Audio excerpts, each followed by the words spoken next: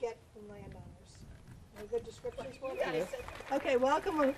I'm welcoming Elizabeth McGreevy to talk to the Helm Group, and we're here to learn all about mountain cedar and what we can do to advise landowners on their mountain cedar, because lots of times one of the questions that comes in is, what do I do about all this cedar? And the tendency is to chop it all down, and that's not the right answer, but Elizabeth's going to tell us that. Yeah, well, the tendency has been to chop it all down because people have been taught for more than 50 years that it's a bad tree, that's causing harm, it's degrading our water and our soils. And you know, when I first moved to Austin more than 25 years ago, that's what I was taught, you know, that they're not native, that they're sucking water and all these things. And since I was a member of the Native Plant Society, I was like, wait, what, it's not native? How can you say that? And so I had to look into that. I was leading trail guides at the Wild Basin at the time. And if I'm going to be taking people around, I need to know. And the director of the Wild Basin hooked me up with Brother Daniel Lynch, who is the head of biology at St. Edward's University, who was doing specialized studies on mountain cedars, also called ash juniper. In my book, I explain I call them mountain cedars because that's what the early settlers called them. And they didn't start calling it ash juniper until the 1930s. And I thought, I'm just going to go with the old name, mainly trying to get people to overcome this derogatory, it's a cedar. We need to stop calling it a cedar. Because when you call it a cedar, you're implying, what are you talking about, all junipers? Or are you talking about just the cedar that's growing here in the hill country? And by calling it mountain cedar, when you talk about eastern red cedars or aromatic cedars, you don't just call them cedar. It's like when you give it a more personalized name, it makes it look more important right away. You know what I'm saying, as opposed to, oh, that damn cedar. And you don't have to cut that out. That's staying. So, you know, the other reason I call them mountain cedars, and this warrants more research, is that Dr. Robert Adams, formerly with Baylor University, he believes that there's at least 2, possibly 3 different species of juniper in the hill country. Okay, so that we have the ash juniper, and then we have Juniper zavata, which does not grow right around here. It is an ancestral relic from the Ice Age. So anyone who goes telling you that junipers are not native, have not been here long, you tell them, well, they've been growing since the Ice Age. It is my theory, and I discussed it with Adams, that Juniperus ashii evolved around 8,000 years ago. It might have been here longer, but it's very possible that that happened because we had sudden kind of fluxes in the climate that could have spurred the development of a new species. But it's possible that those two have been hybridizing, which would explain a lot, as I'm hoping to actually be able to show you. And I'm going to have to find what I'm talking about in order to show it to you. But the first thing we need to do is, how do you go up to a landowner and you try to get them to change their negative view? And let's just start off over here. So one of the things is that people will go through and they'll either clear cut all the cedars as they did beyond the fence, because they're told that they're not native. I've already have explained, yes, they are native, or that they are sucking all the water. Also, if you have livestock, you know, it's getting in the way of the grass, right? So what we need to do is try to explain to people, why are these trees here? Now, y'all were talking about weeds.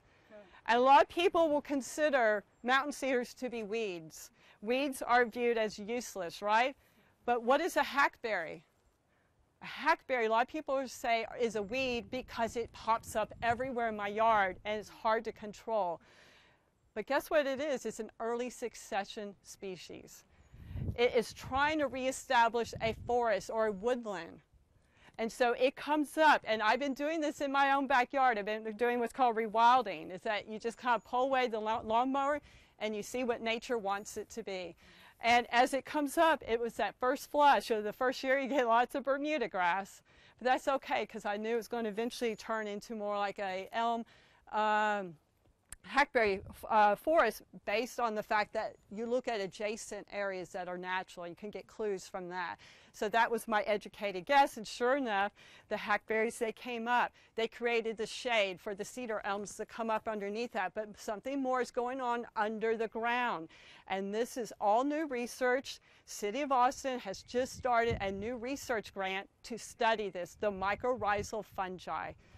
And it's very likely, and I don't know enough about hackberry elm relationships, but I guarantee you, as that hackberry gets started, that is establishing a type of mycorrhizal fungi that will then allow the cedar elm to come up. And then guess what comes up after that? Got tickle tongue coming up, you know, Texas ash popping up, a Brazil tree popping up. I didn't plant any of this. It's already there, or it's being brought in by the birds. And Elizabeth, that's one of the problems, is sometimes it looks messy when it's starting and people think it looks Yes. messy. And nature is messy. Nature is messy. It gets less messy over time. When you look at photographs of the Comal and Pernaus River taken in the 1860s, you'll see beaver. There's one that has a beaver swimming down the river. It's messy. And it's like after it, there's like debris, it's like overgrown. You know, that word overgrown has become so taboo. And on the way here, I passed some creeks and they're just scalped, the land is scalped. And you want that dense vegetation, but we've been taught since the 1940s that less is better. The clean look is in. And you hear that all over, especially in the cities, this idea that we have to create cosmos out of perceived chaos. And the same can be applied to the mountain cedars. They are viewed as creating chaos as they spread. They're not doing what we want them to do. And so therefore they're either clear cut like in there, or people come, they prune them all up. And guess what happens when you prune them up? The deer eat everything underneath them, because these act as nursery trees. And I have found all kinds of plants that are coming up underneath. The other thing that, this is what I call are the bushy cedars. If you've read my book, I say pioneering thickets of bushy cedars. And mountain cedars are unique in that they can be both a climax old growth species, but also has the ability to come out here. Or there's the possibility that that is ash juniper and the stuff in the old growth is the hybrid. But that's just a theory. But it could explain a lot, right? But we don't know for sure. But that is some research I would definitely like to be able to find out. In any case, when that ash juniper mountain cedar starts to spread across, do you see all this exposed rock? That's degraded. You don't want to see this much exposed rock, that hard scrabble everyone seems to be proud of, not to be proud of. If you have cow chips in your pasture, you have degraded soil. There should not be any dry cow chips on top of your soil, because you should have dung beetles that are moving it down deep into the soil. What happens? What do you got there? Soil. Oh, soil? Yeah, but the thing is that when the soil gets degraded, and it gets, especially when it gets severely degraded, that mycorrhizal fungi, it goes dormant. So you just get the spores in the soil and nothing else can grow. Have you ever seen a live oak come out and colonize an area like this? No, because they can't do it. And new research with the City of Austin is showing, the Balcones Canyonland Preserve Group, that that when these spread as pioneering trees, they actually activate the arbuscular mycorrhizal fungi. Once that's activated, then the live oaks can come in. They kind of prefer the ectomycorrhizal, but they also like the arbuscular, but they can't activate it. The oak trees need the pioneering bushy cedars in order to get reestablished. Do they eventually, after they're bushy like this, would this eventually, depending on what happens to the soil, that it becomes, some cedars are very tall, tree-like? Yeah, we're going to get to that. Okay. So, the fungi that's dormant or comes back, is that for all woody trees and plants, or just the live oak? No, all plants. Okay. All plants.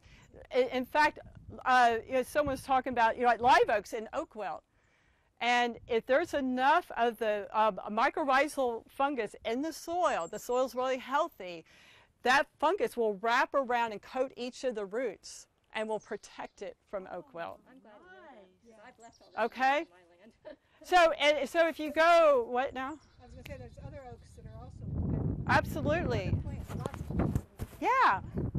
And the fungus acts as like straws on your fingertips, and that it helps you access even more nutrients and stuff beyond the limit of just your roots. And so it kind of increases your root mass, basically.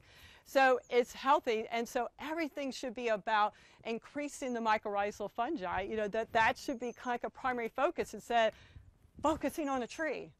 You know, it's like we need to turn our focus to the soil to see really why are they spreading? Why are they here? Why do they keep, you know, someone earlier said, oh, I cut them down, they just keep coming back. I'm like, yes. Because the soil needs it. It's like they're absolutely necessary. Now, does that mean we can't step in and understand what's happening and do some things to help speed it up? There's absolutely no reason why we can't do that. And like one of the things that I like to do are contour bioswales, especially on these slopes where you do like a 12-inch deep trench with you pilot the berm, the cut soil just downslope. And if you don't have the funds, you could even do this with windrows, you know, using any cut brush. So you cut these openings through very, very desiccated, dehydrated slopes. And when it rains, it hits that, and it's like a linear retention pond, and it gets that water back into the soil. And let me explain why that's important. It's because we're on top of what's called karst geology. Y'all as Master Naturalists should know, but for the kind audience here that may not know, is that the limestone, as you can see here, it's like this would have been like a little hole or something like that, you know, is that the limestone is made of a carbonate rock. And when the rain falls from the sky, the rain picks up atmospheric carbon, and it creates carbonic acid, a very kind of low intensity acid. When it hits the limestone, that is what over millions of years carves out caves and creates speleothems and all the, you know, the dripping things. But if that carbonic acid cannot get into the ground, it runs off. Guess what happens to the karst? It clogs up and it becomes compacted and it loses that porosity. Now the caves will stay, but I'm talking about the upper part of the karst called the epikarst. And that is the area that is most crucial to keep the most, like, keep it as porous as possible. And that's what these mountain cedars are doing. Okay, so Brad Wilcox with Texas A&M just published a paper, and I can get y'all the link if you need it, that is showing that the infiltration of rain under even just the pioneering thickets is higher than where you have sparse, you know, just degraded conditions, significantly higher. That the movement of water underneath these pioneering thickets is substantially higher, which means they're not only activating that fungi, but they're also increasing the porosity, reestablishing epikarst function. And for that reason, they're very valuable. It's just the opposite from what people thought, that they stole water to actually contribute to water. Well, and the thing is like people like certain people have said that when they clear their cedars, that the springs will start to flow. Well, the reason for that is because the trees have improved the infiltration. If you take them away, then all 100% of the water is going to hit the ground. That will last for about 3 to 5 years, and then those springs start to go away. The only reason you get that surge in the springs is because you've removed all the vegetation, and there's zero water use at all, and that would happen with any species of plant. And so it gives the perception that, oh, I took them out, my springs gushed up, but that's because people have not been thinking enough about what's going on underneath the ground, you know, down under. And I didn't for the first 15 years of my research. And it was only in the last 5, especially during the pandemic, when I became really introverted, I started thinking like a cave dweller, you know, and once I really started to doing cross sections, I started to understand this is the bigger picture. This is what's so important. In fact, some karst geologists consider the vegetation itself to be part of the epikarst. And so it's vital to have it as dense and thick as possible. Now, that becomes a problem, again, if you have livestock, right? And for people who are trying to manage, it's like you're going to have to find sections that you can go in to try to boost up your infiltration, but also areas that could be cleared a little bit to increase grass production. Those will eventually degrade, but hopefully by the time that those degrade, that first area that you did will be much better. So you kind of have to kind of sequence things and phase things out.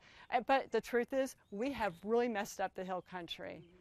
And at this point, restoring it really should take precedence, and that's why there are more and more grant and funding opportunities coming available to do things like moving that water in deeper. But first thing we have to do is to cancel out more than 50 years.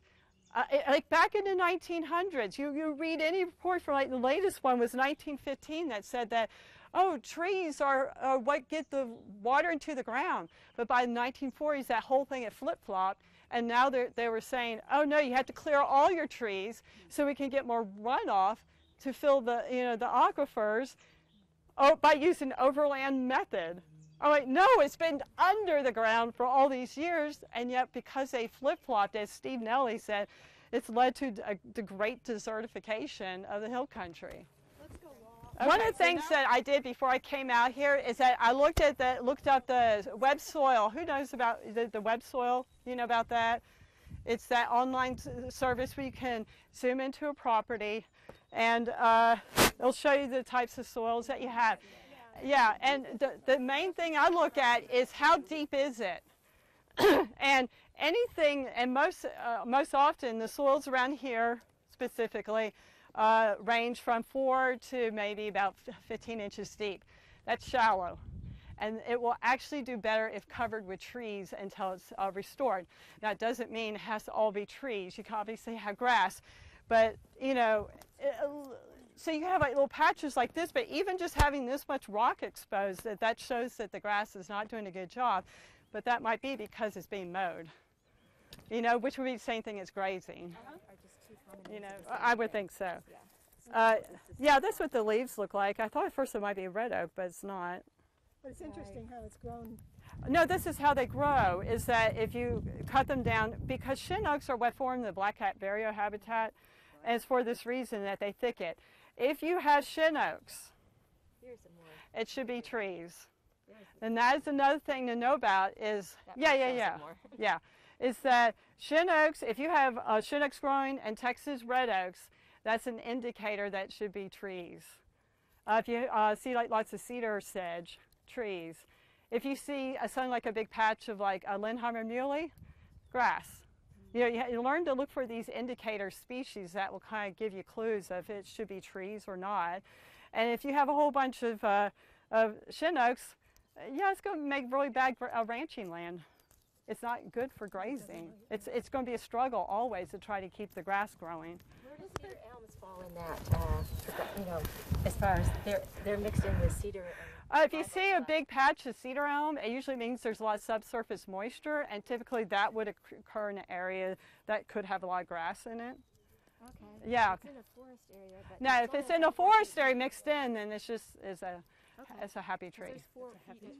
Do you have a cheat sheet of indicator plants? My book. Oh, perfect. Okay. I do want to try to get, like, maybe based off of this, is to try to get like a little pocket book that someone can take around and use as a cheat sheet to, all these different things. Yeah, so that's what I'm hoping to kind of pull off of this. Yes. However, I'm kind of surprised that there's no green growth yet on here. Did it freeze back? We didn't. Rain tomorrow. Yeah. Unless they've cut it back so many times that it's no longer growing. Oh, just a little story, and this is kind of funny. Chuck Sexton with the National Wildlife, U.S. Fish and Wildlife Service, when he was working out the Balcones Canyonland National Wildlife Refuge, he said that they had one landowner that they were trying, oh, please, please, please, we want to acquire your land, we want to acquire it, and he's holding out. And he had golden cheek warblers, and they said, oh, but you have all these warblers. He said, And so he went and he cut down all of his mountain cedars so it wouldn't be qualified as warbler habitat. And guess what grew up? Shin oaks, and it became black-cat vireo habitat, which was also endangered. And he said he just gave up, so here, take it. And ant lions, these are a tiny little part of the soil biology that helps to kind of move the organic matter down into the soil, but you don't see these until the soil starts to get more established. Oh, really? That's fascinating. What causes it to be so bare right here? Probably just people walking by and wind. It looks more like a wind thing. I would expect to see And frost maybe weed or there's even other- some. Yeah, I think it's just because it's right on the edge of here. Up here too, it's hard to tell. Probably. That was just The ant lions are being persistent, though. Yeah. See here how the tree is acting as a nursery to protect. So we got here was that yopon. So the yopon would be probably eaten by the deer, but it's being protected. It's a living cage. So that's why you don't want to prune up everything. I found that deer don't like So right here, do you see that? Now a lot of people will come and get their loppers. They'll say, loppers. No, those are stick cedars. These are the ones, see how this is a bushy cedar. Do you see how it's all branched at the bottom and all that? It's real sticky and all that. These are the ones that are going to come up where you already have the fungus in the soils going, you have the healthier soils. And they will come up in shade a lot of times, but sometimes they come up in full sun, which makes me wonder, are they a hybrid? Or is it just simply better soil allows them to grow straighter with a single trunk being protected? So back in here, these are the, so this is like another, this is a little more bushy though. Sometimes you'll have some of the bushy ones kind of mixed in, like you see some bushies over there. The stick cedars have a really, really well-defined central trunk. And those are the ones that, oh, here we go. Okay, here we go. Look, this is great. This is a great example. Do you see how there's a lot of them coming up together? Right. Now, sometimes you'll see so many, there'll be like 50 coming up, all packed in tight like sardines. And people think, oh, we have to get rid of all of them. But the truth is, stick cedars are a normal part of hill country, woodland, and forest regeneration. It doesn't mean that you can't thin out a few, like one's coming right at the base of a live oak, but it needs to be taught that something like this is going to grow into a good tree. I have a little residual. I think you called it dog hair growth. Yeah, now when you see it where there has been a disturbance, now this is just them coming up, there's a few more here, but when you see like 20 to 50 or so coming up in an area where there's no canopy above, and they're coming up really dense, like aspen trees would come up, following an avalanche or something like that, then I call that dog hair regrowth, and that is a typical thing applied to like conifer trees that come up real dense, and they're coming up because there's nothing there. They're trying to prevent degradation. Again, we can go in and thin out the weakest and the smallest and kind of give them a little bit more space, but continue keeping the canopy. You want to keep the canopy continuous. And that's another thing to kind of mention here is that woodland is about 60, or anywhere from 40 to maybe about 75% continuous canopy above. The forest is going to be up to 100%. So, you kind of want to know, do you want to have that? Do you want to have a forest or a woodland? In this case, it looks more like a woodland because you have a lot more openings in the canopy. So right now, this is a woodland. And you have to also, the thing is also is that you don't, a lot of times people will prune up the mountain cedars because they want all this grass to grow underneath it. But that's a huge fire hazard. That's a significant fire hazard unless the grass growth is within, like in the middle of the forest or in the middle of a woodland. But when you have like trees out there by themselves and you're limbing them up to get that grass to grow underneath, you don't want that. And that's because our trees are short. We don't have these tall trees. Like the pine trees where the grasses grow underneath, like in a Basra, those canopies start, like 40 feet up. And here our trees get 40 feet tall. So, and when these grasses, if they get real dense, they start to burn, they're going to be throwing up flames that are 3 to 6 feet high, and that's just going to torch this one out. So you got to be careful about that. But if you can have the grass growing in around, but it's better to have it surrounded by an area where there isn't very much grass. And that's why, like on the edge, do you see here how the edge here has no grass? This is the edge between the open grass area and the interior. And that's perfect. So you want that edge to be as dense as possible. That's where you want your density. Once you're inside the forest or inside the woodland, people can open it up a little bit more to get little patches of prairies and glades and meadows and things like that. But you have to have that. That is your fire barrier. Okay? Land riparian here. Exactly. Yeah, Michelle Burleson did a prescribed burn talk for us at our last chapter meeting. And she showed pictures of how the fire went up to the edge of the woodland. May have singed a few things and that. Yeah, It burned itself out. It was really cool. yeah, and they found that a lot, at the Balcones Canyonlands, at the Kerrville Wildlife Center with Bill Armstrong, is that the mountain cedars, as long as they're like at least 60% hydrated, which is most of the time, is that they have a very low risk of burning. And if you have just a regular fire going by, they'll be fine. The reason why so many people think that they're highly flammable is because they've seen dead brush burn. And that can be explosive because it's dead brush. Right. Okay? And Michelle said 2011, that's the exception to everything. Yeah. Oh, the drought? Because that mad drought. but then everything was so dry. Now, the thing is also is that we don't actually, do you know that in Texas, 95% of our wildfires, how do they start? Humans. You're in my book. And it's true. That might be common knowledge nowadays. 95% of our wildfires in Texas, that is, are started by humans. Probably national too. I don't know about that, but it's the thing is like a friend of mine, Pat McNeil, worked. He fought wildfires in California, and he said, we are not even closely coming close to California because we do not have the high winds and extreme dry conditions. And he said also, even as thick as some of this mountain cedar can get, he said it's not even close to thick, because he said there they do so much logging, the stuff that comes back, you can't even stick your hand into it. And he says that is extremely flammable. So high winds, extreme droughts, and they get the Santa Ana winds. Well, the way the hillsides, the topography there too, I think. Yeah, that makes it a little bit more. But he said that it's mainly those three things is why the hill country can't be compared. So if people are mentioning fears about fire and stuff like that, it's bring up the fact that they can be used as a fire break, literally. You mentioned that 3-year drought back in 2011. Yeah. Some of the cedars died. I thought it was from the spider mites being so prolific. They were under such stress. Do you know what caused? Yeah, okay, so if y'all been driving around, you probably see, I mean, there's like one right there. It's like, you'll see these big masses of, usually around that size. There'll be some older ones that die, but that happens with any old tree. It wasn't just mountain cedars, it was live oaks and cedar elms. It's just that we have more mountain cedars, so you see it more, right? But what is most notable is the fact that we do get large chunks. And it's just as because they haven't become established. Their roots are not deep enough. They need to get roots down about 25 feet to access the deeper epikarst water.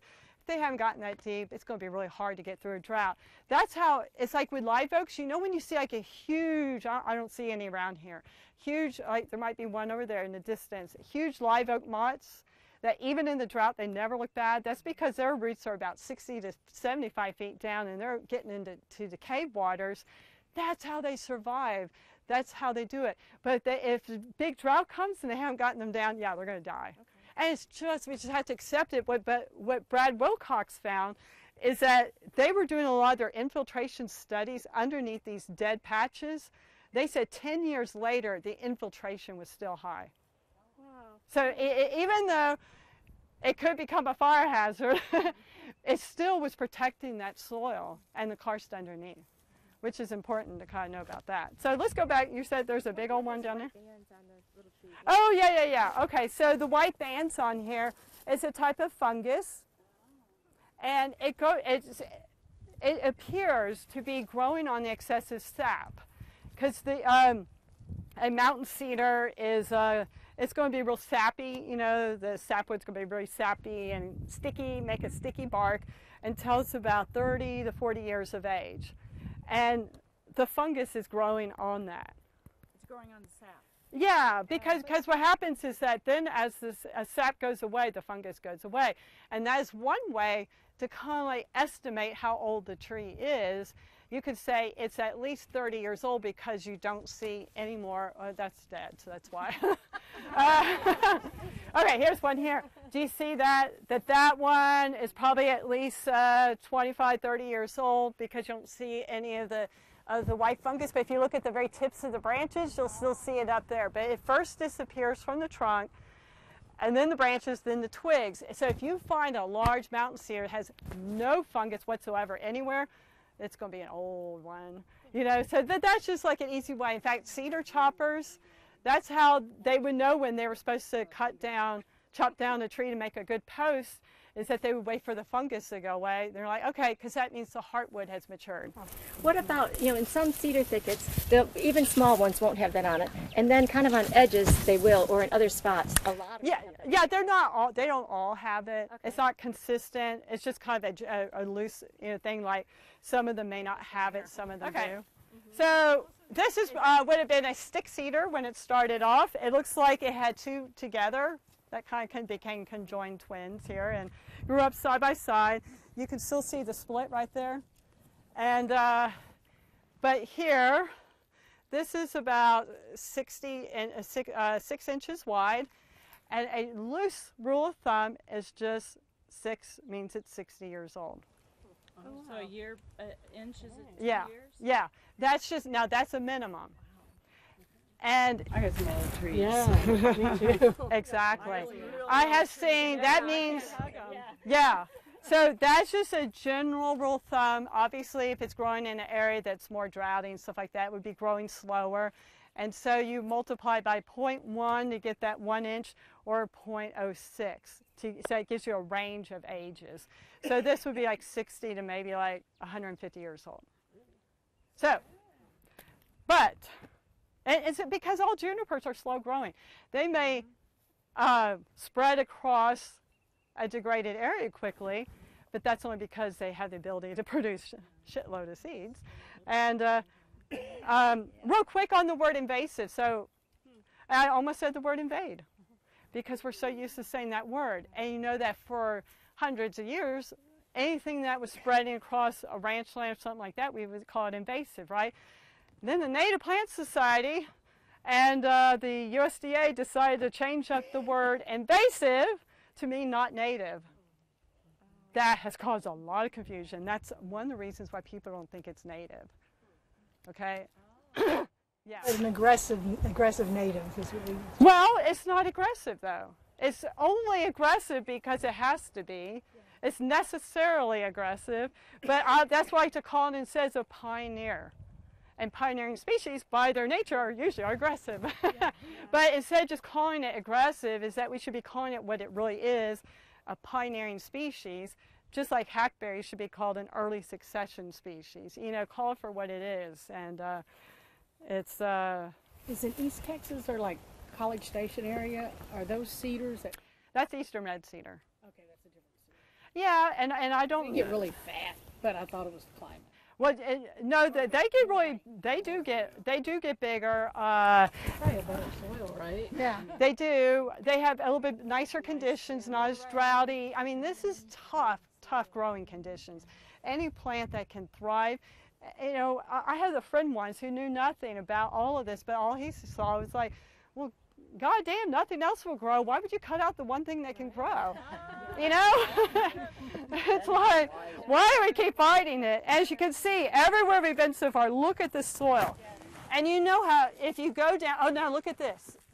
Do you see the white stuff in there? That's the fungus. That's the fungal nets. They're like little white threads. So you see like the white threads.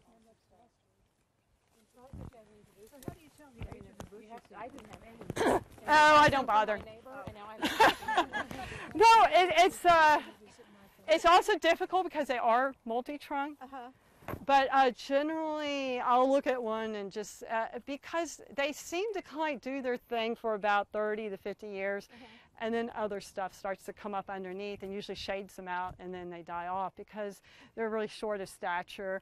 However, sometimes, like on top of West Cape Reserve or somewhere like that where it's super dry, you're never going to get a bigger forest, and so they'll never be shaded out. These bushy cedars will continue to grow and develop these, like, look like octopus plants, and very, very like sinewy and twined and really, really cool looking.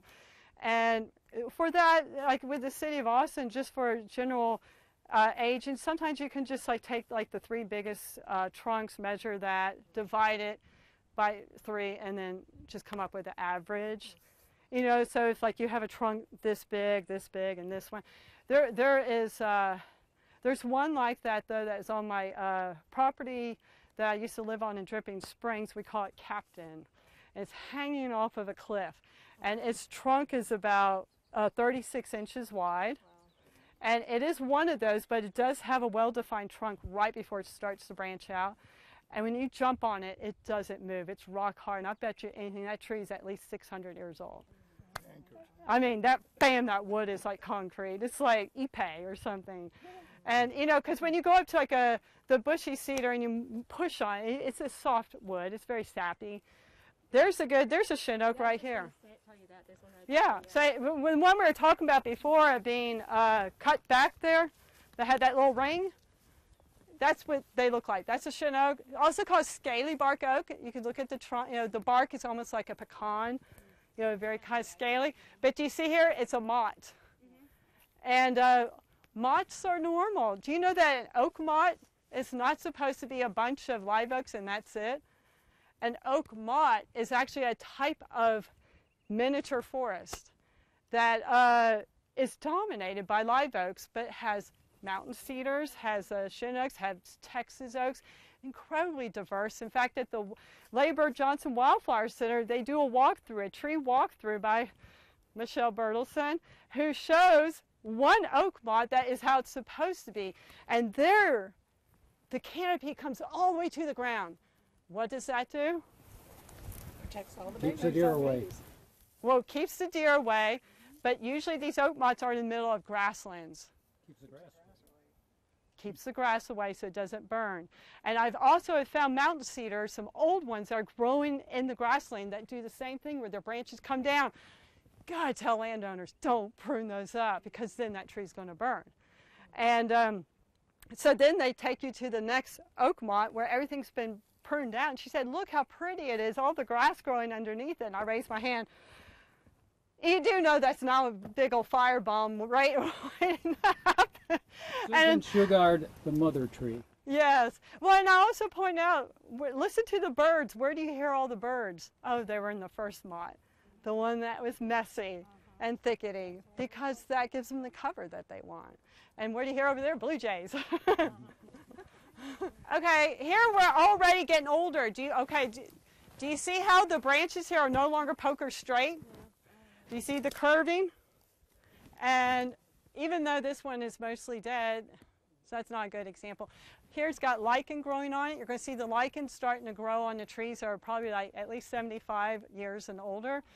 But it's mainly, I mean, I can spot this up. I'm driving down the highway at 75. Because, do you see here? They're poker straight. And you look over here, they have that curving. They're starting to develop that sinewy attribute. They start to twist and turn. The one I sent you a picture of is as you come in her driveway. Okay. You can see it on the way out. There's one big I one saw it. twists. Yeah. And they twist because it mainly is like a response to wind. It makes them stronger. Yeah. Oh, now here's a really twisted one. Look at this one. That's amazing. Yeah, so you can see it just twisting. It strengthens it. Some people had the theory that it's twisting to access different water, but that's not the case. It's just this is strengthen it. I mean, look at that. It's just all. The original name for my book was going to be called "Untwisting the Cedar," which I thought was clever, but everyone's calling me a tambourine shaker and tree hugger, so I said I got to come up with something a little more. Wanted dead and alive, you know. Grabs them.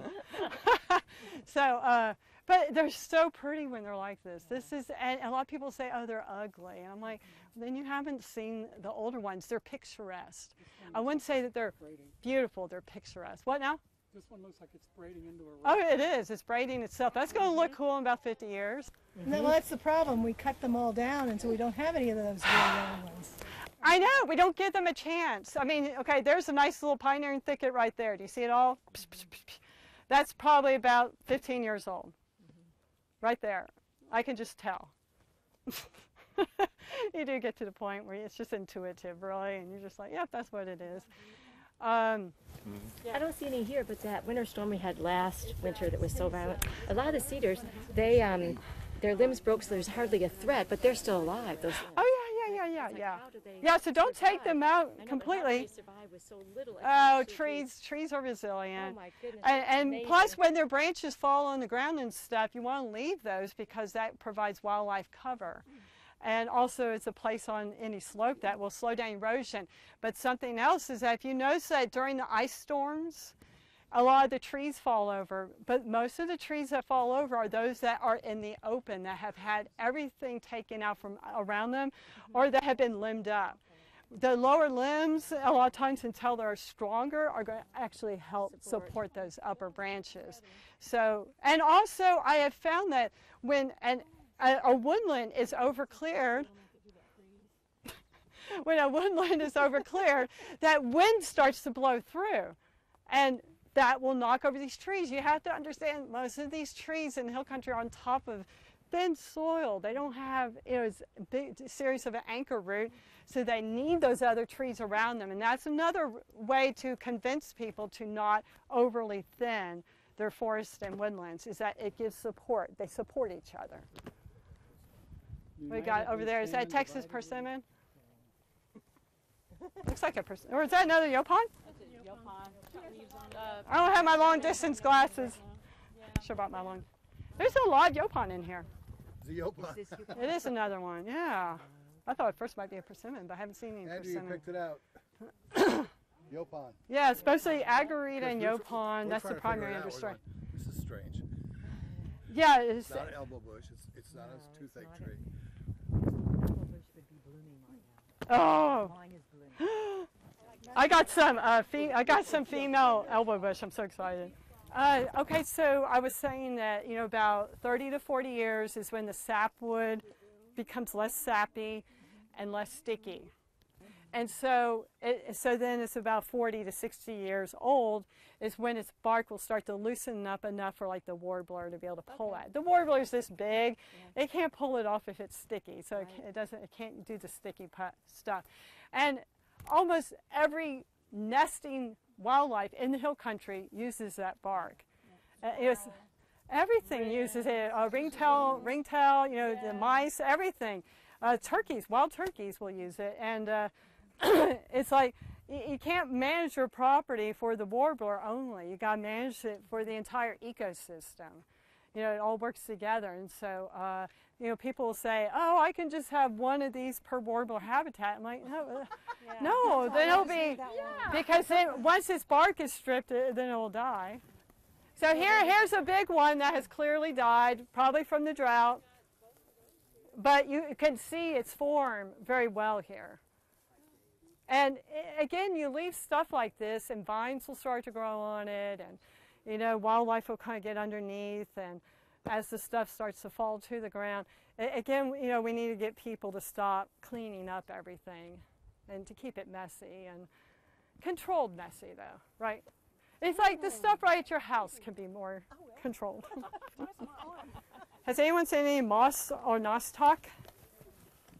Oh, here we go. This works. I knew there had to be something because you were just mentioning about the water flowing down.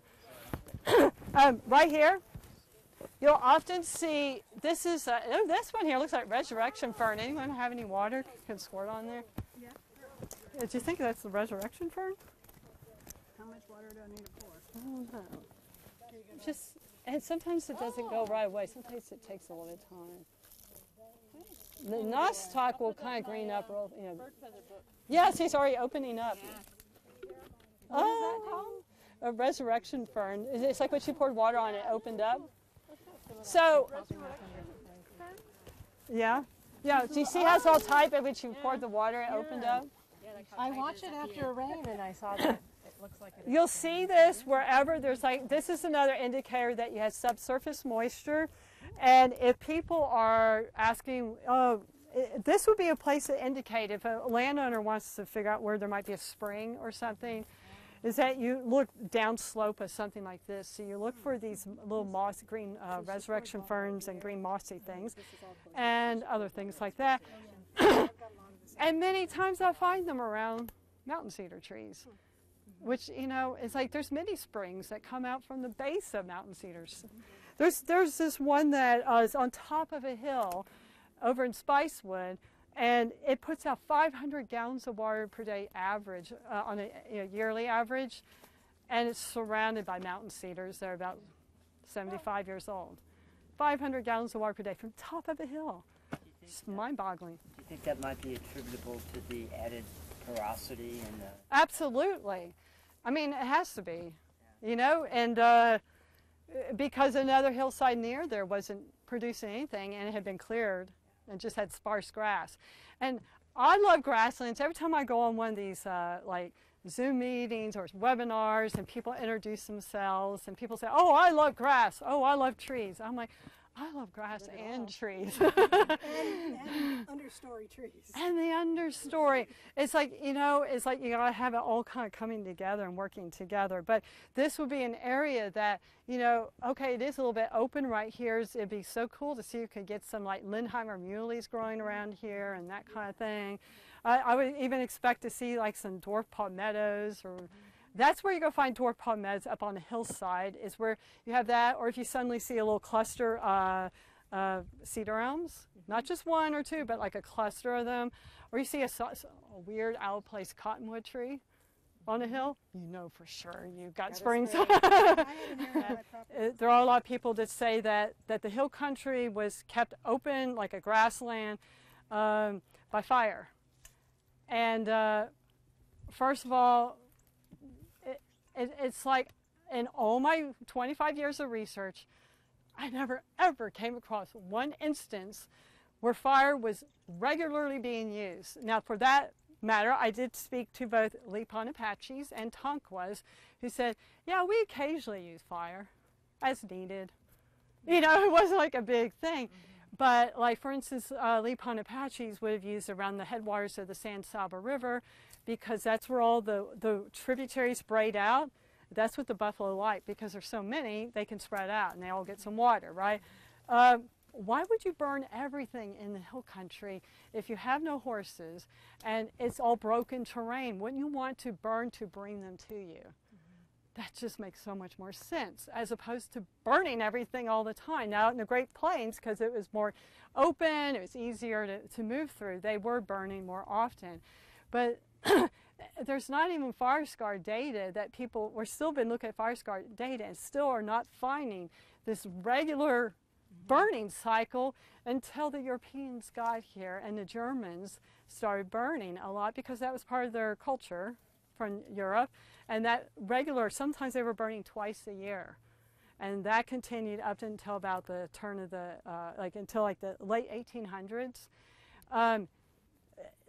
The hill country, the fires would have occurred, but they've been very patchy and erratic and might have burned down one area of like shin oaks and then the black-cap vireos came in. You know, and so things were always changing. It was very dynamic. So when people say, oh, the historical fire return was every 3 to 12 years, I do not support that at all. In fact, they're now showing that regular high-frequency burns over a few decades are depleting the carbon from the soil. So even though a fire initially, occasionally used, will replenish surface carbon, over the long term it starts to deplete the carbon.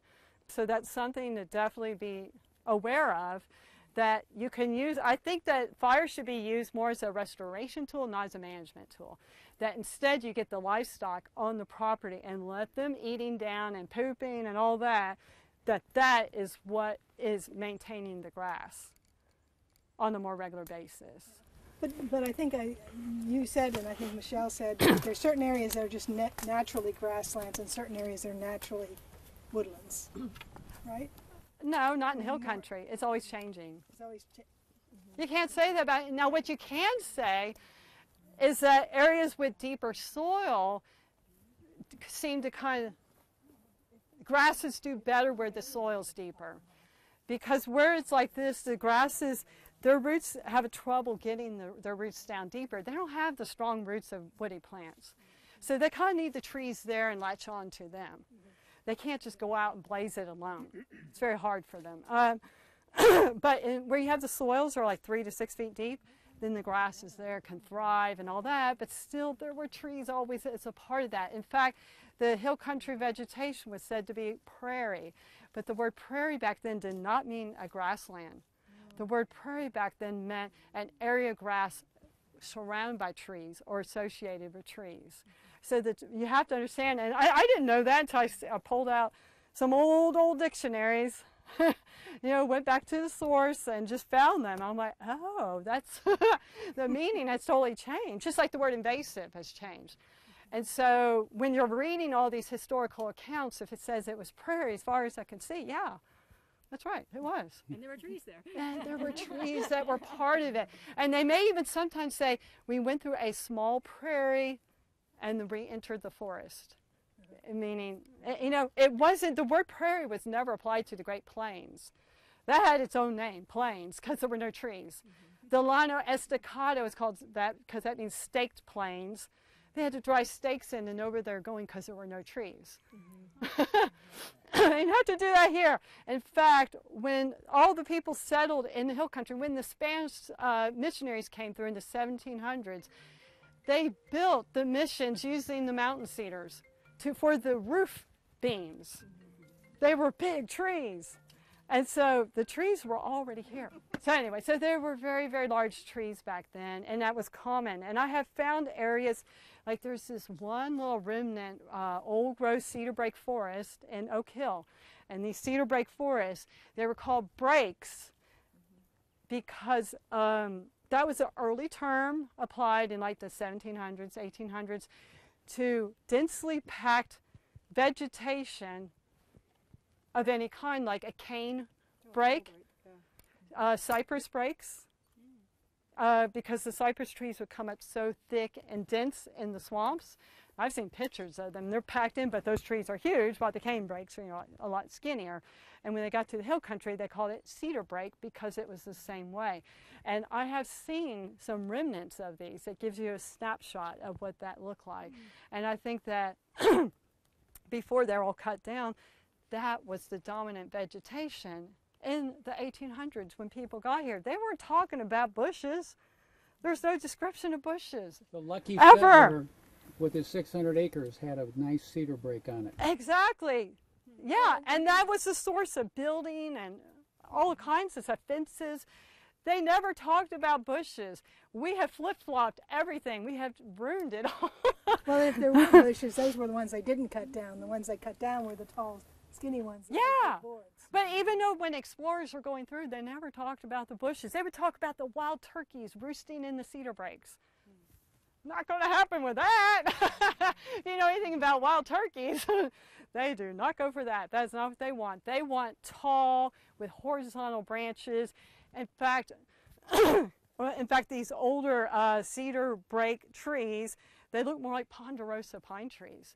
And a lot of times people will say, oh no, there we go, there's one right there. Now its lower branches, it looks like it came up in a lot of sun, so it developed those weird lower branches.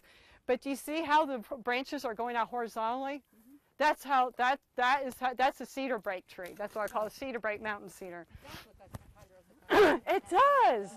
And see how much more open it has a more open canopy, and so instead of having 10 to 15 bushes for every tree, you had one of these for every 10 to 15 bushes. So you had less pollen. You had fewer fruits and everything, but you had deeper roots. You had better soil. You had, it was just, there is this property in Oak Hill, and we're still working. It's owned by Austin Watershed. And it has a remnant snapshot, even includes like 3 old eastern red cedars mixed in there because it's right in the convergence between the two. And you go in there and you're like, now I know what it looks like. That's what it's supposed to be. In your book? You betcha.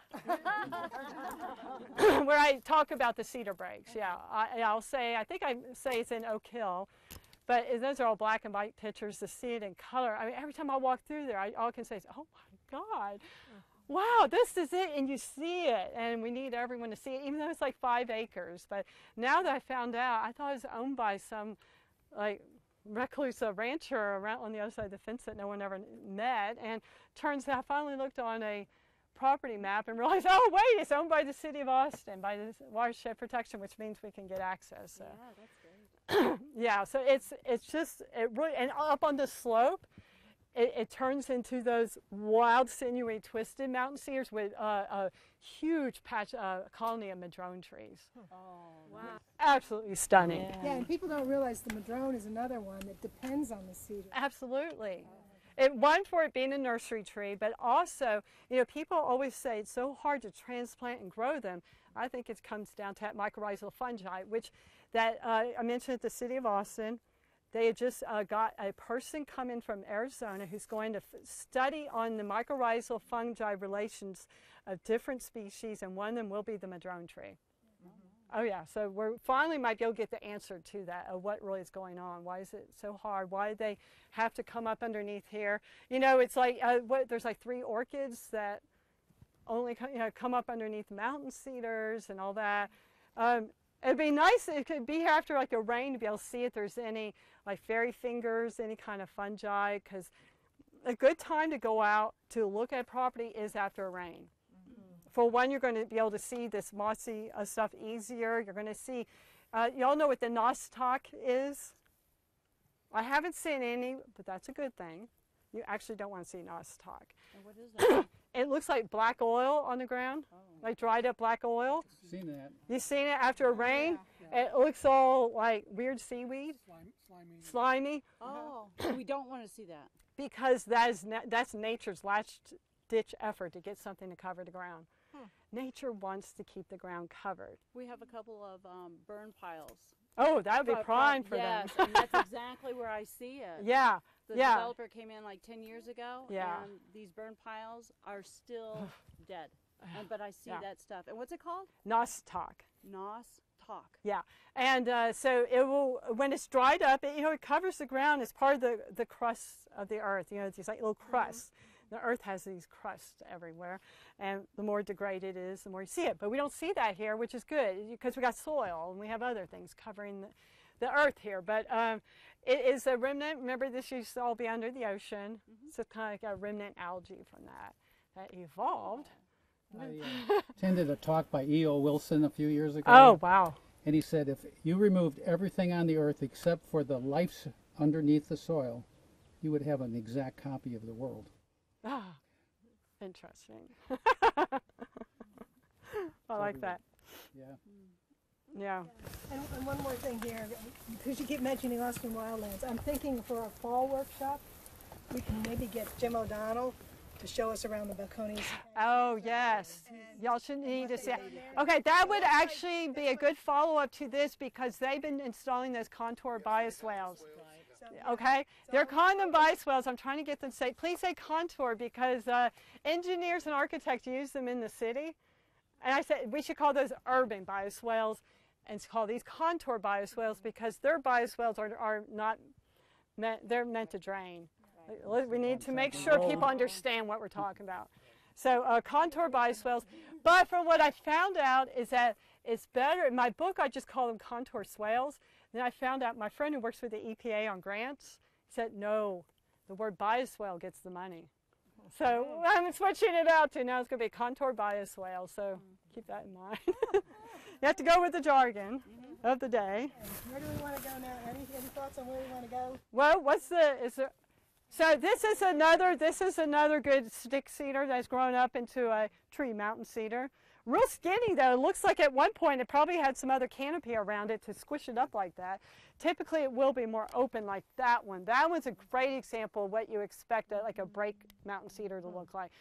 But it looks like at some point that clearly it was cut. A lot were cut because you look at all the stick cedars coming up. In fact, more of those are starting to look more like dog hair regrowth. But it's okay because it's still part of the regeneration. But you see how rocky it is here. This would be a place where I would want to do a swale. And again, okay, what I was talking about before, contour bioswales require a mini excavator. It could get expensive, right? So you could just use the rocks. You could use cut brush and just follow the contour. It's called a windrow when you use the cut brush, and it's real simple to do. And that will start to accrete the soil behind it and slow down the water so it can start to soak into the ground, because we need that water in the ground to increase karst porosity. And the side effect? Less erosion, less downslope flooding. It helps to keep the plants more hydrated so they're less flammable.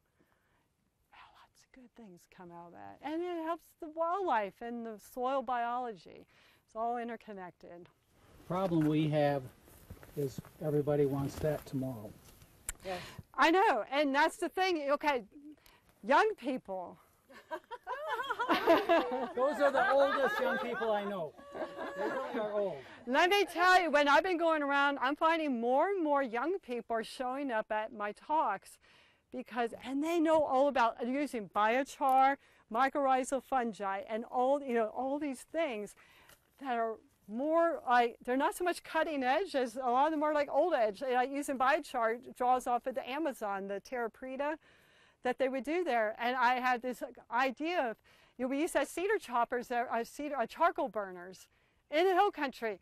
Why don't we combine that with the windrow, instead sink that windrow enough and create a long linear charcoal kiln because when the charcoal's made, it sequesters carbon from the air and puts it into the ground. That is much better than a prescribed burn. Okay? So when you're talking about what can we do now, that's the kind of thing that we should be doing now. But it's very difficult because people still need funding, and the funding is still very cow-centric 1950s. And even so, I could say cow-centric, but remember I already mentioned livestock. We need to actually get more animals on the land because we need to use them. We need to set up a whole network with landowners where, we have the technology now. We can use drones as like little drone cowboys or whatever, is to, instead of branding them, you tag you put like little microchips into, and then you have them go from ranch to ranch so you can get wide-scale rotational grazing, so it's intuitive migratory grazing. And so you give an area of little blue stem 2 or 3 years to recover, and then you come back to it.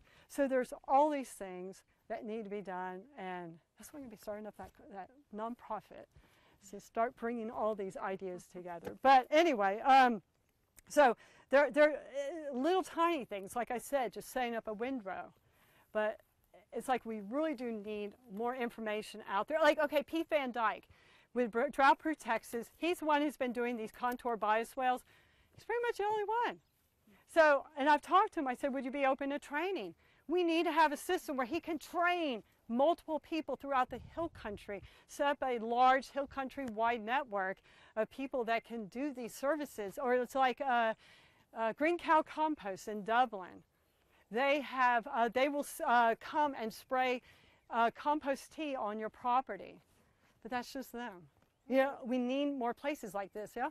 But what would we tell people who don't have the money to do things like this? That's like $500 for about 20 acres. No, it's that. So I guess it's incenting them to spend a little money on their land. No, what we need to do is to get people like Texas AgriLife, the county extension agents, behind us, so that then we can change how the funding is done. Because to date, they've been getting money for just simply clear cutting all the trees. We need to reestablish how they get the funding, because we can't expect these landowners to pay out of pocket for all the damage that was done by previous generations, So we need the help. And that's why there's several groups I've been talking to that are finding ways of how to do this, is how to get like credits, tax credits for getting more carbon into the ground, that kind of thing. So there definitely are a lot of things that are in the works right now. because right now that's the biggest hindrance, is trying to get the money. But until we can get these agencies and everything behind these better ways of doing things, we're not going to be able to get the funding. So the first place really is to get these agencies to change their ways. And Brad Wilcox, who is with Texas A&M, he's been doing a lot in trying to get Texas AgriLife to that better place. But there's still politicians and things like that. You know, it's tough. We have like a hump we need to get over, but I think once we get over it, then it'll be much easier to do all these things. We're trying to get the people behind it. Yeah. Well, that's what you have to start with. You have to get the Army going. That's what Bill Neiman, the American Seed, said. He said you have to get your Army first, and then because you get the numbers, you get the larger voice. Grassroots, tree roots. Effort. It's like grassroots. So, you know. Now that's a really big Texas red oak back there. Are the white stripes on it from the same? Joseph White with Baylor, he found out that that the Texas red oak does not carry fire very well in its canopy. So it probably also served as a fire breaks. And, you know, that's why that's another thing, that if you're doing contour bioswales, you can plant along those. But one good thing to plant them with is Texas red oaks. Let it grow up, and then it creates that linear kind of fire barrier. Why'd they cut so many? Just because for firewood? Firewood. In the Forest Service, they've been saying that the red oaks are part of what's spreading the oak wilt. Like the way they form mats, that attracts those beetles that then spread it from tree to tree. Yeah, but probably in degraded soils. They never mentioned the fact that the soils would have to be degraded for the oak wilt to get that bad. Okay. You know what I'm saying? Is that, and because the thing is that Texas red oaks need good soil. They are not pioneering species. And if the soil is bad, they're going to suffer and probably get the oak wilt. No one ever mentioned anything about oak wilt 100 years ago. Right. And now, granted, it was there, but not as large scale as it seems to be today. And remember, I was talking about how the mycorrhizal fungi will coat the roots to reduce the effectiveness of it. Everywhere in the area I'm in, they've cleared all the cedar. I haven't. My neighbor hasn't, but everybody else has cleared the cedars.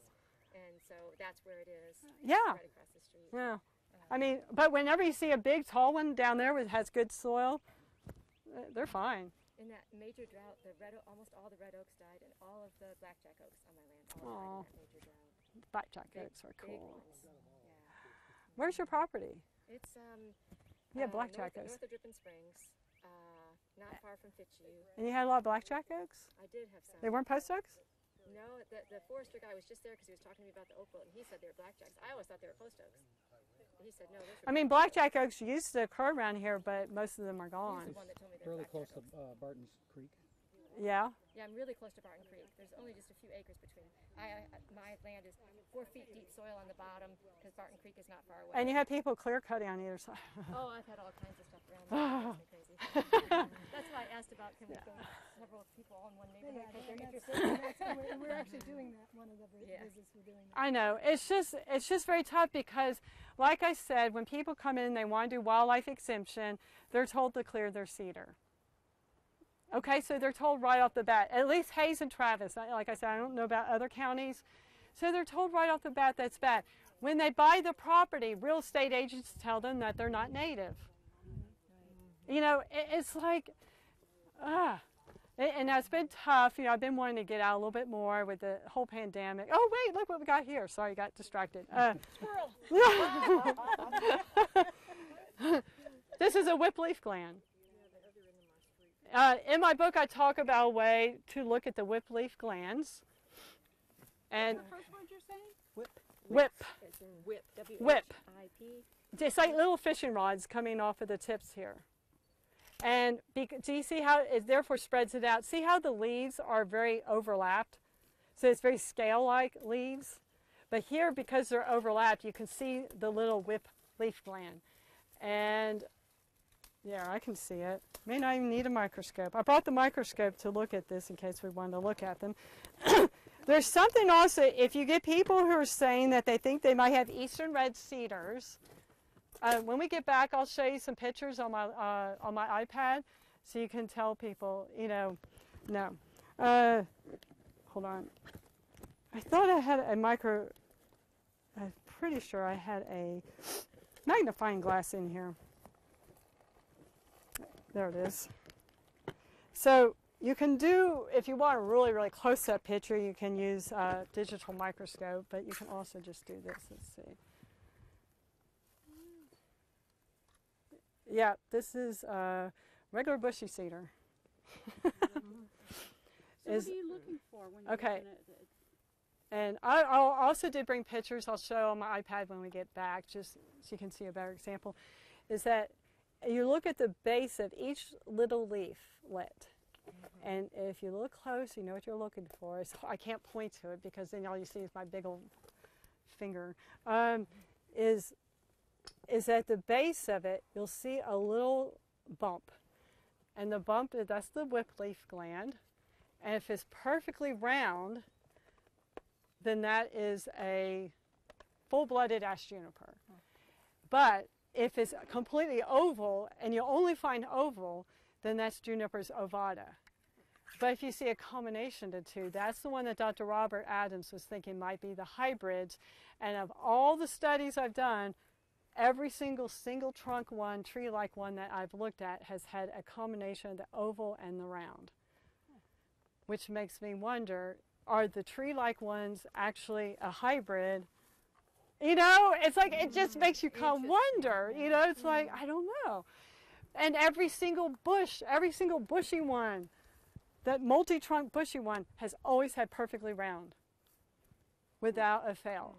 Have you tried sequencing their genome? Like, No, that's what I want to do, and I've been reaching out to some people, and I think I might have found someone at UT who can do it. If you know of anyone, that would be awesome. no one in the state. Yeah, there's a professor at UT, and supposedly it's my boyfriend's girlfriend's professor, and she in evolutionary ecology, and she said, yeah, she was really obsessed with two different. Yeah, boyfriends.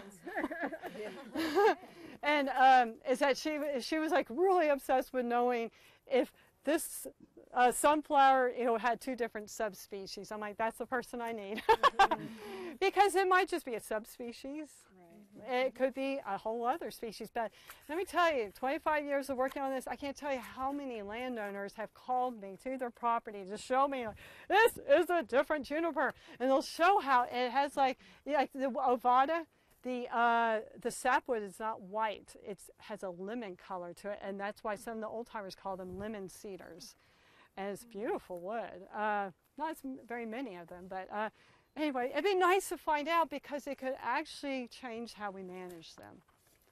You know, it would change a lot, and I know that biologists who study the warbler are like not happy about the concept, but I'm like, well, what if the warblers they just use the hybrids? That would be something, I think, interesting to find out. Well, what should we be telling landowners? Not at this point. No, don't go confusing them. I'll tell y'all, but let's not confuse all the landowners. But and when we get back, I can show you. I brought the microscope. I wasn't sure. Actually, I see oval and round. Okay. Yeah. Okay. So this one looks like it's the round and oval, but it's just real squatty but still single trunk. So anyway, I'll discuss that when we get back, because then we can just maybe, yeah, when we go in the house or something. Can we go in the house? Or I mean, I brought a black box. I brought a black box if we need to set it up somewhere outside so everyone can look into it, so it won't have all the glare. And it'll be easier to do it there. So I guess we really didn't need to haul that thing around with us, but it's not that heavy. So you want to head back? Yeah, let's head back and then we can look at those things. Any other questions while we're out here? From the birds or the cones or? It's spread by the fruits, because every animal eats the seeds and the fruits. Okay. Even the deer. I love the smell of it, though. Yeah, and the cedar waxwings last year. They're the big ones. The big spreaders. They are, but the passenger pigeons used to be the big spreaders. When they disappeared, the American robins and cedar waxwings took over. Yeah, and what? You know, Wait, what? So I have 5 acres in San Marcos. Yeah? And it's forested. When I've looked at pictures of it from like 1953, and it was still forested. Yeah. Ooh. But the ground it looks like a little bit better than this, but there's still a lot of exposed rock, and I'm wondering like what events happened to degrade the soil there where it wasn't. I'd have to see it. Oh, okay. It's how big are the trees? There's some big ones. I don't know. There's some good sized cedar. Like there's some. Like 36-inch wide? Well, like maybe I don't know how big this would be, but like. Okay, then it's very possible that it was clear cut as part of the clear cutting. There was a massive clear cutting that happened from 1870 to 1900. Okay. And from the size of it, it looks like it did not get clear cut in the 1950s. So we've had 2 waves of erosion. Only an LCRA person once told me that they think there was about 10 inches lost the first wave, but 5 inches on average were lost in the 1950s. But based on the size, remember I said if it's about 12 inch, that means they're about 100 years old or so, which means that they were all clear cut at the end of the 1800s, which would cause that degradation.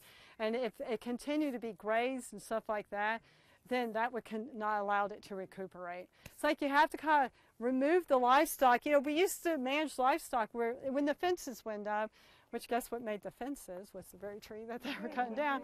But you know, it used to be that they had open range. They would go from pasture to pasture to pasture, so the grasses could recuperate. And we don't. I mean, if anyone has ever had little blue stem in a yard and you mow it more than twice a year, it just dies. Yeah. It can't handle it. And so it needs to have a break, and it's probably you're looking at the disturbance from back then. So, but if you have a really good forest and you have a good canopy cover, and is recovering, then you would want to, like any brush that falls down or something like that, is pile it in areas. You would want to start learning to identify plants coming up, to put branches and stuff like that on them, protect them from the deer. You need to get that, because you probably have pretty decent soil that's starting to recover, but putting windrows and things like that is the most that you would have to do. It would be fairly simple to get it going back because you already have the structure there. Yeah, we just have to fight the deer. Oh, so you have the deer. Okay, that's it. Fighting neighbors who yeah. feed the deer. But it's, well, I mean, because the deer used to be out in the open. Now they're all hiding in the trees because we taught them with all the overhunting. It drove them into the trees, and guess which are the ones that survived? The ones that learned to hang out in the trees. And because in the past, sometimes they would be in herds of hundreds or thousands because they were all together, because the wolves and all that were keeping them together. Now they're all scattered everywhere, constantly like the livestock, eating the same thing over and over and over. So yeah, you have to do things like anywhere you can get some cut stuff or something like that. And sometimes, yeah, maybe, cutting down some of the like dead branches and then laying it on the ground and that kind of thing. It just or using the briars on smaller stuff. They don't like that either. A bunch of briars. Yeah, or like if you can, get some kind of briars and stretch them around. Trim back your agarita a little bit. Sometimes I find the agarita, if you trim agaritas will also be nice, good nurse plants. Trim it back and you could use these leaves. Oh, there you go. Around just small stuff. Even, and also going out and getting like a roll of wire. Yeah, we've done that. And you can do that on certain things and just kind of use some rebar.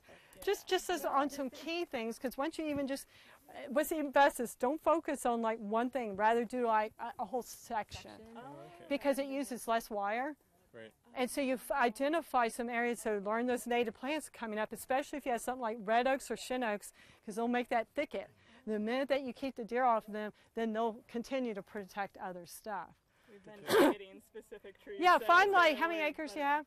5, so it's not very So maybe do like 2 or 3 enclosures per acre if you don't have a lot of brush. If you do have a lot of brush, then you want to use the brush, but the brush needs to be about 5 feet wide and 4 feet high to keep the deer from jumping it. Which not everyone, y'all don't sound like you have as much of that.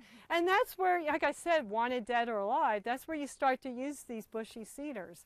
So that you can, that's what we should, if you're going to be cutting and utilizing, use that, you shred it, that kind of thing. But it's best for protecting vegetation and not shredding it, not burning it, so that it can be used, dead or alive as a nursery. because we need to get that reestablished, all that understory.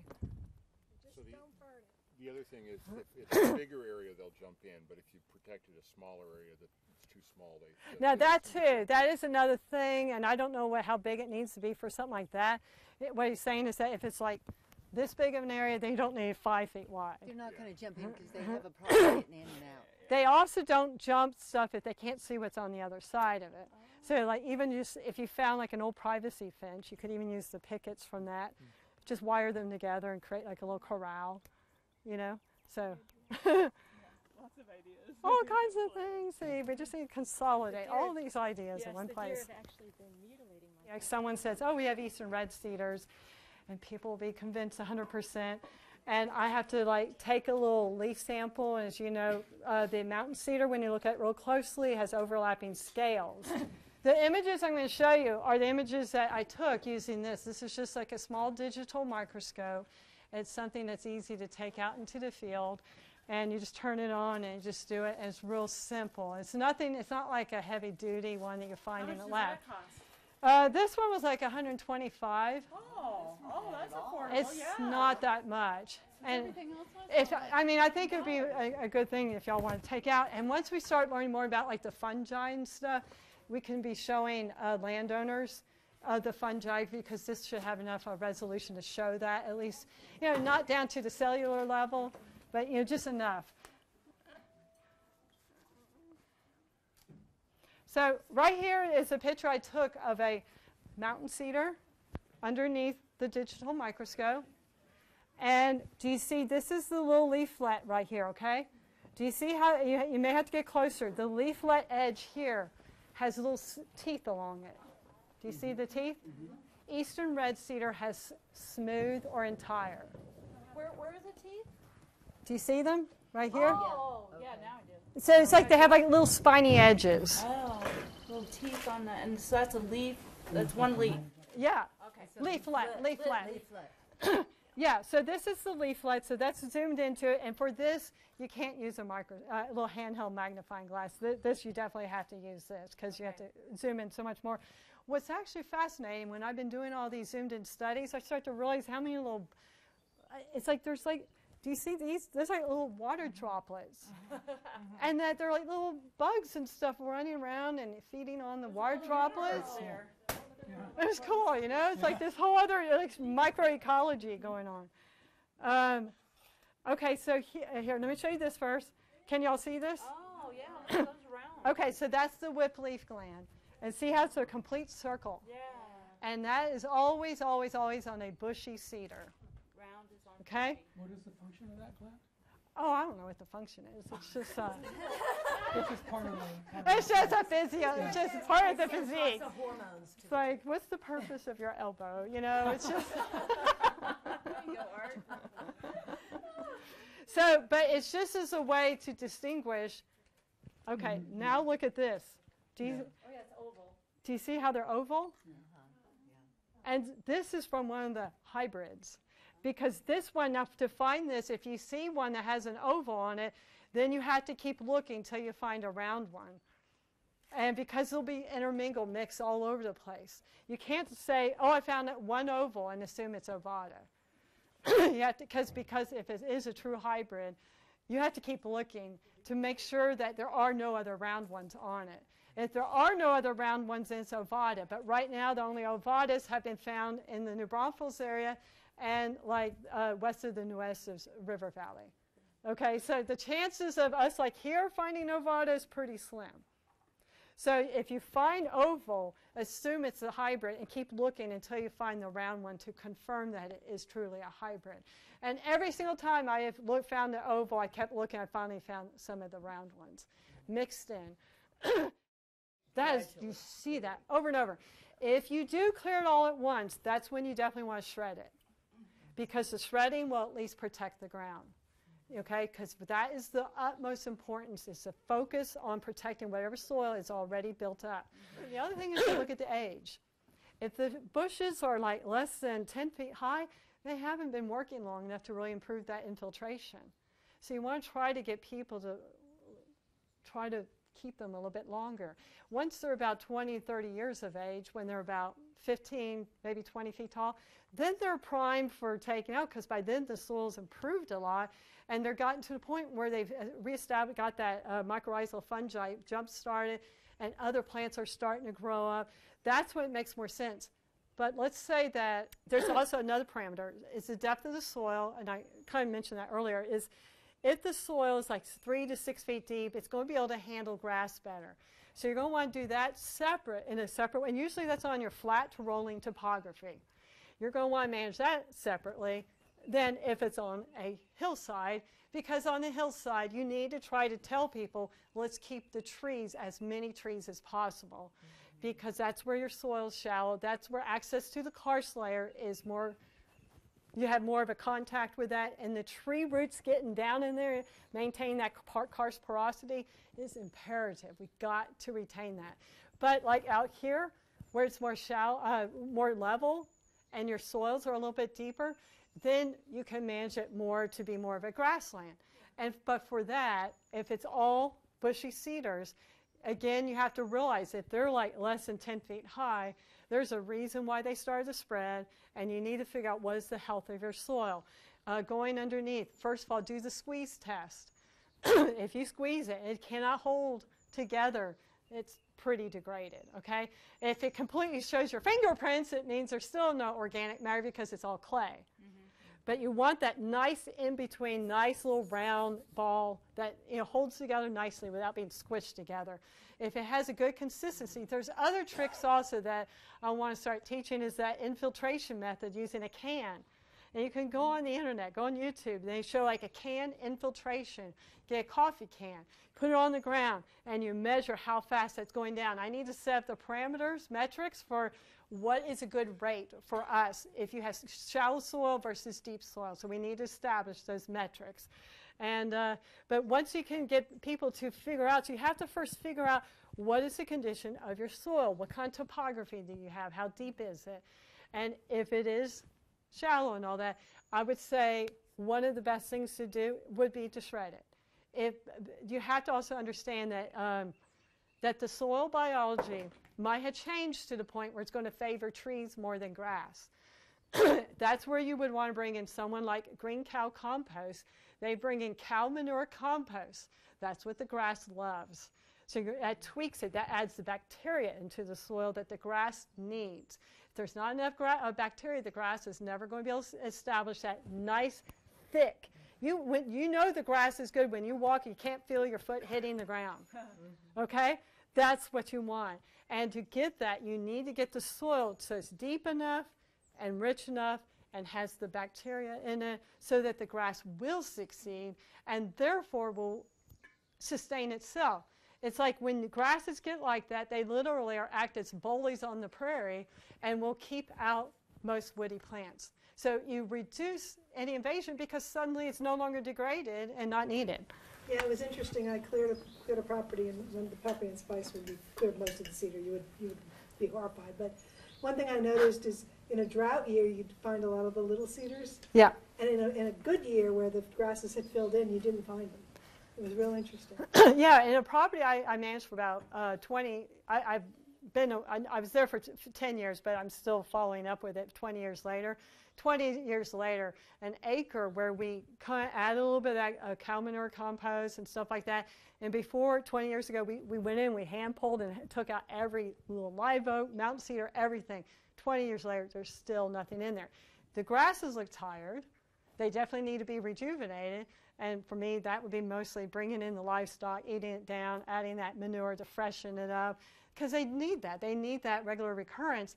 But our main trial there was just to see what would happen if you went for 20 years. Does that grass, if it's in healthy condition, does it need recurring fires?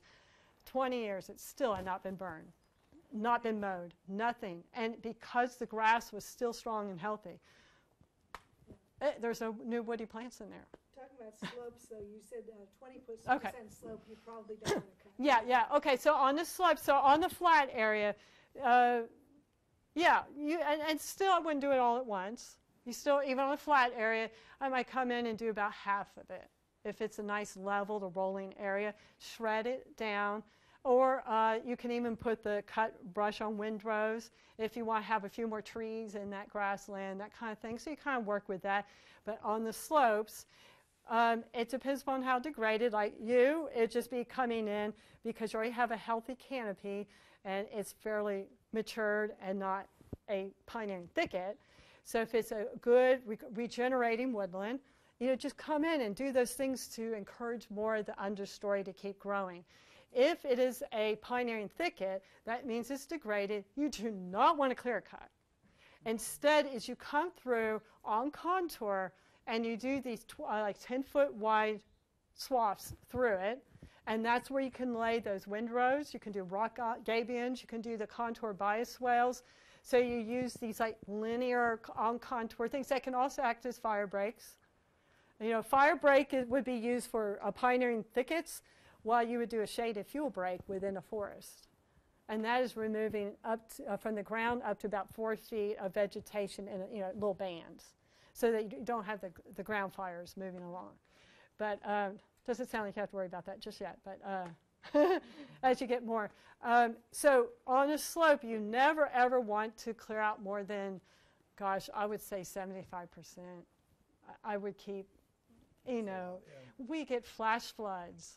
This is not a place to be clearing all the vegetation out, and we've been doing it. And we can see it's, I remember I was at David Bamberger's ranch, and, they had this one hillside, and I asked him, well, why were you clearing all the trees from that hillside? And he said, oh, and it wasn't him, it was the people taking us around. He said, oh, it was to get more grass for the livestock. And I'm looking through our binoculars. Well, sir, that's all seat muley, and the livestock don't need seat muley. And they said, well, it was to get more water in the aquifer. I said, well, I also see lots of little bare caliche around each of the seat muley, so that's not really controlling anything. That means you've allowed it to be eroded down. Yeah, they don't like it when I go out there, but but it's because it's too steep. And even Bamberger will tell me in private that. It's not going to be so private anymore, but is that, for one, he never, ever advocated removing all the cedar. Never. That's what the media has said that he has said. He does not say that. If you go talk to him, he never said that. In fact, there's a picture of him hugging a big one. He knows the value of them. And he also says his biggest mistake was using bulldozers. Chaining? But that was back at a time when that was common. And That was the culture back then. because people didn't realize, you can imagine how much that destroyed the karst. I mean, that would work if you had sandy soils, or something like that. But in karst, it just destroyed that whole upper layer of the karst and just annihilated it. And he says everywhere he used the bulldozer, it still looks horrible. And unfortunately, they don't show visitors that area. And I'm like, you should. You need to show them that, but it didn't work. But even when you're going around to his place, you have to remember when you're looking across the grass, it might look pretty, but walk around it. Like I said, your feet should never touch the ground. That's when you know it's good. And even seat muley. Seat muley is a lot like mountain cedar. It's also a pioneer in extremely degraded conditions. It's one of the ones that, but it can also form an old growth colony. And I've seen a few of those, like at the Balcones Canyonlands Preserve, on a slope, I kid you not, like this, solid all the way down. There's not one bare spot in there. And there's, oh yeah, and there's a spring at the top that flows down. Yeah, but even from being on exposed, there's no canopy above it, and it's so dense and thick, it's like Velcro. It just sticks there, and and there's just zero erosion. When a big rain comes. Yeah. To hold it down. We need dense vegetation, whether that is a dense thing, a seat muley, even just a dense pioneering thicket of mountain cedars. In many cases, that's the only thing that will grow. So we need to be thinking dense, not sparse. Everyone's been taught, no, you need sparse to increase the amount of runoff. Literally, I have bulletins put out by the USDA, by the NRCS that say you want to maximize runoff, clear off, you want, like, I hate to say it. Yeah, Dr. Tom Thoreau back in 1990s was saying, Yes, it would be ideal if we could remove up more than 70% of all woody vegetation in the hill country and keep all the grass short. Oh. That's what he said would get more water in the aquifer, and that's a very, very tunnel vision. That's not a very ecological. Golf course investor.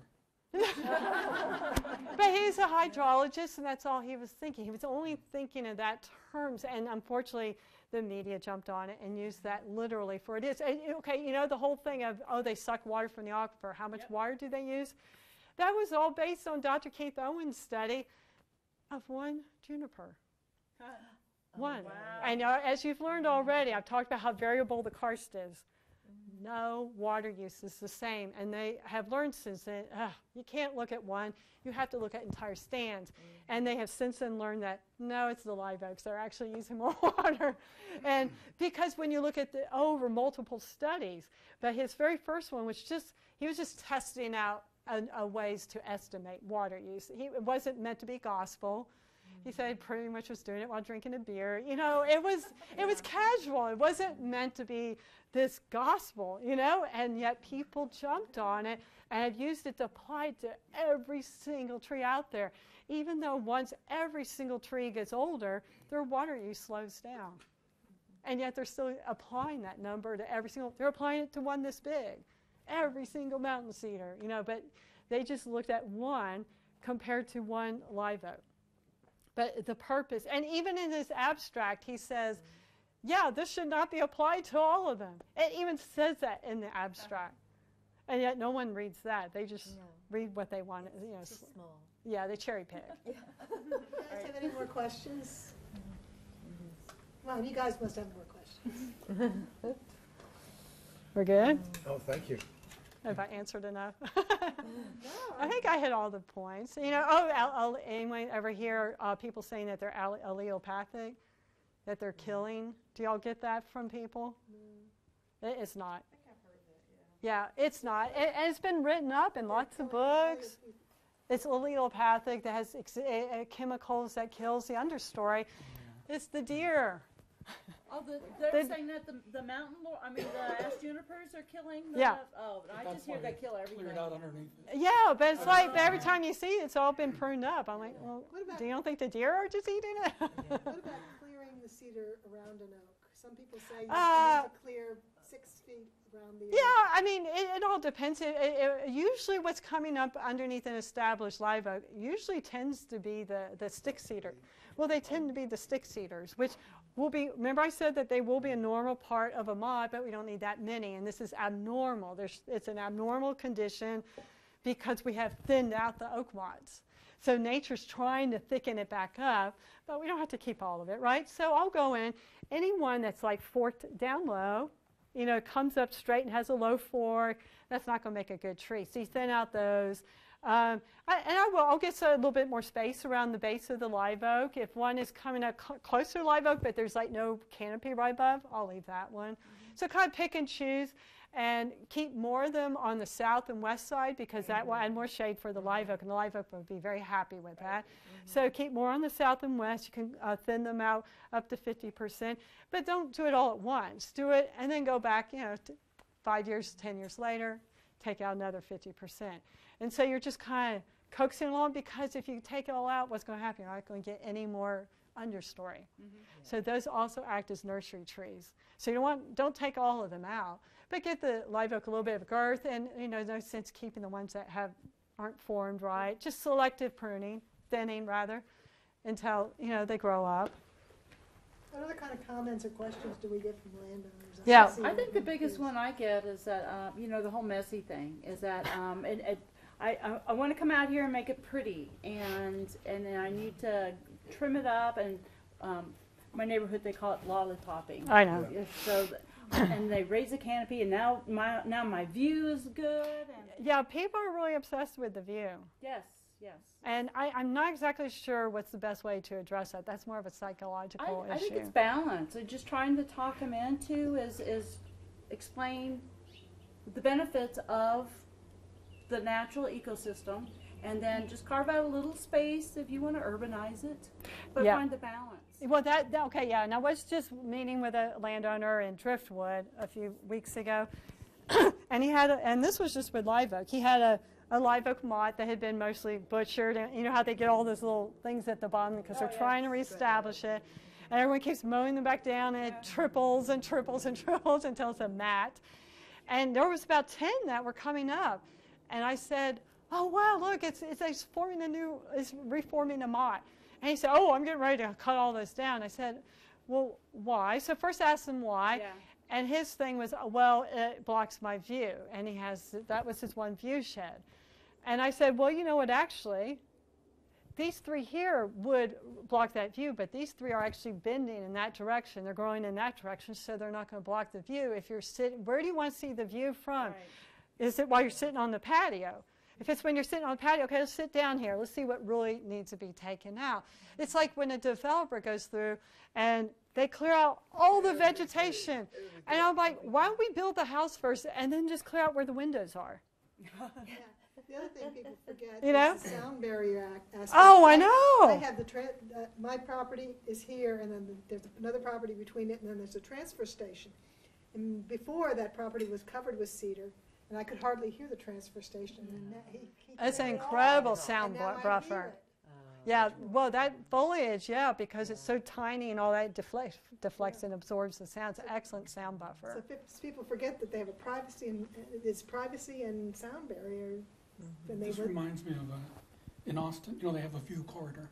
Yeah. There used to be a law that you couldn't build taller than. I know. And now the place has I all these know. skyscrapers, but they still have view corridors to Yeah. find where you can see the Capitol. Yeah. So you don't have to clear all the land. Just pick your view. And I know. It's like it's trying to teach people, like, you don't have to see everything.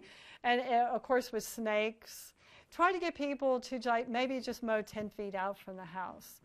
And just say, yeah, and it's fire-wise, so it creates like that fire-wise buffer, and if people are saying also on the flammability, it's more about mowing that fire-wise buffer, but also just trimming up the ladder fuels.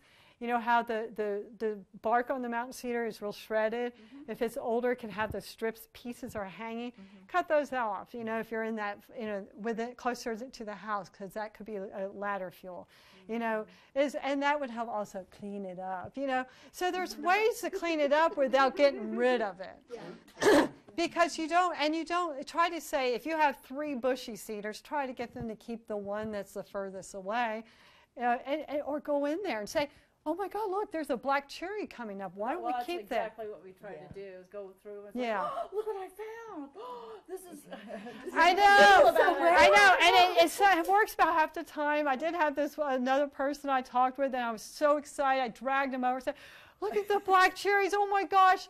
I said these mountain cedars are enabling it. Let's keep them there until they're higher and all that. The next week on Facebook, he showed pictures. Oh yeah, I cleared them all. And then a week later, the deer ate them. Oh, yeah. So it's like, tell them that it's a nursery tree. I was just going to write a note on that, because I heard you use that term early. It's nursery, and I like that.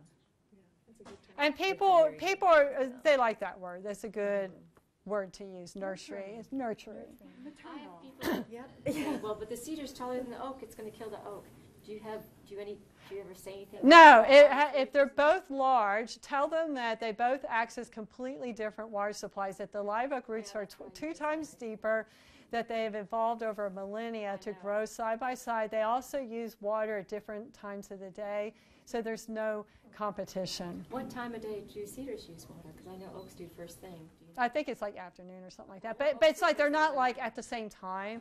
And even throughout the year, it's like the mountain cedar water use is a little more consistent, while the live oak is all over the place. So it's like, but there really is no competition. It's just in our brain, because we've been taught the trees are so bad, we think, oh, it's going to harm the live oak. But no, actually it's benefiting. Tell them it's actually maintaining the mycorrhizal fungi that's that's what I benefiting him. Well, it increases that And the network, is what it does. It helps prevent them from getting, no. Relationship But of course, most landowners are going to glaze over, right? Right. No, what you tell them is going to reduce the chance of oak wilt. Right. Yeah, well, Yes, I I think know. Yeah, Jim exactly. O'Donnell once in one of the webinars I listened to, he said they had some preliminary evidence that that may be true, but they haven't proved it, that it does keep the.